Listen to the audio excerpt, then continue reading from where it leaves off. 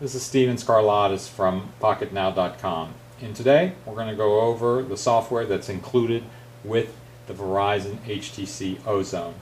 The Verizon HTC Ozone runs Windows Mobile 6.1, and Verizon hasn't done very much to customize Windows Mobile 6.1, so you essentially get all of Windows Mobile 6.1 standard plus some applications that they've added, which we'll go over when I show you what programs there are on the device. So on the Today screen, you've got the familiar Windows Mobile 6.1 standard scroll through item picker. So we've got the phone here, the next is the calendar. I have it hooked up with my Exchange ActiveSync account, and it shows you your next appointment. If you go to the left, you can actually create a new appointment. Going down, you can go through your unread emails and actually scroll through them. If you choose, you can actually see your messages and read through those messages, and then hit the return key and it'll bring you back to the Today screen. Same here with your HTML messages. You've also got a text message functionality, which allows you to do text messaging, video messaging, and picture messaging. The next function is the weather, gives you the 5-day weather. And the next one is your Internet Explorer. So Internet Explorer is the updated Internet Explorer from Microsoft, which does support YouTube. So if we bring that up, the site that's configured by default is the Windows Live site, but we can go to menu here and go to web address, and if we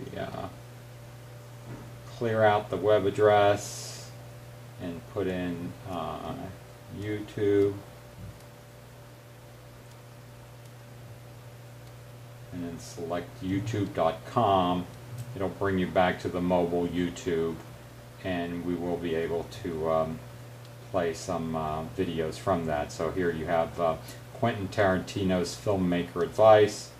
Click on that. Right now we are using the EVDO network, so scroll up to see the screen, and you can see the screen's actually pretty good. So I just moved to LA last month, and I want to do what you do someday, and I was hoping if you had any little gold nuggets of information or advice for someone on the ground floor. So it's definitely watchable. It's a very nice added functionality.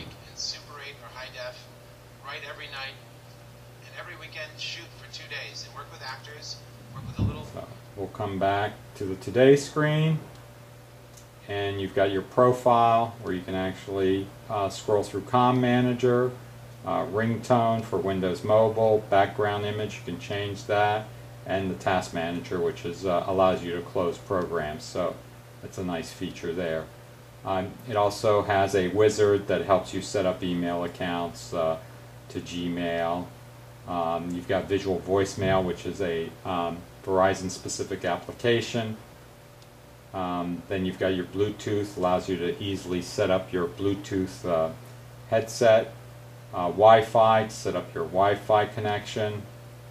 Set your wallpaper, ringtones, and some device tips that they provide, and allows you to remove this getting started feature, which is, you know, if this is your first time with a smartphone, this is quite handy and has a lot of good information.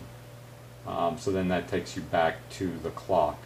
So under the Start, if we look at the programs, you've got your standard messaging, calendar, contacts, Internet Explorers, Windows Media Player.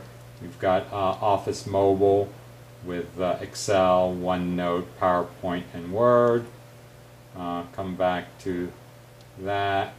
ActiveSync, of course, Adobe Reader, the Lite Edition, Voice Command, which is a great little application which is tied into the phone button down here. Audio Booster, your call history, the camera, which is a 2 megapixel camera. It takes okay pictures.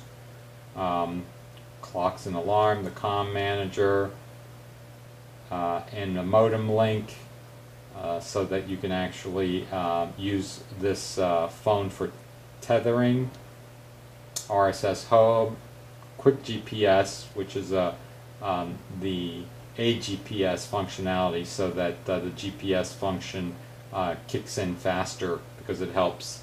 It does get help from the cellular network, and that's what AGPS is all about. It's a combination of using the GPS chip that's on board with the cellular network to get the fastest position information.